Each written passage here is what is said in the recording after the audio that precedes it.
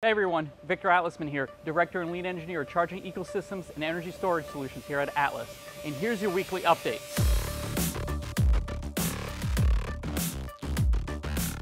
It's been a super exciting week for the tech and energy enthusiasts out there. Let me tell you why. But before we jump in, don't forget to set your calendars for next week's Town Hall event with our leadership team, where we're going to be going over the 2022 financials and previewing a few of the exciting plans we have in store for the coming months. First off, lots of the team, including myself, just got back from high voltage training. This training is very important for us as we continue to produce battery cells and configure them into packs, which amplifies the voltage that comes out. We take safety very seriously here, and we're actively working on various high-powered, high-voltage systems, if you know what I mean.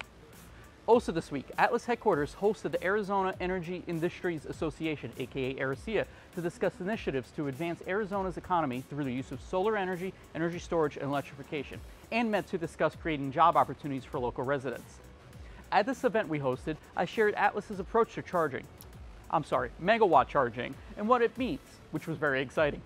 As we continue to grow, especially, it's important that we stay involved with regional and national community matters when it comes to energy to ensure our products that not only advance the community's transition to renewable energy sources, but also contribute to their economic development. And finally, let's talk batteries. While our dry room continues to push cells out, we did something special this week. No one else in the industry does.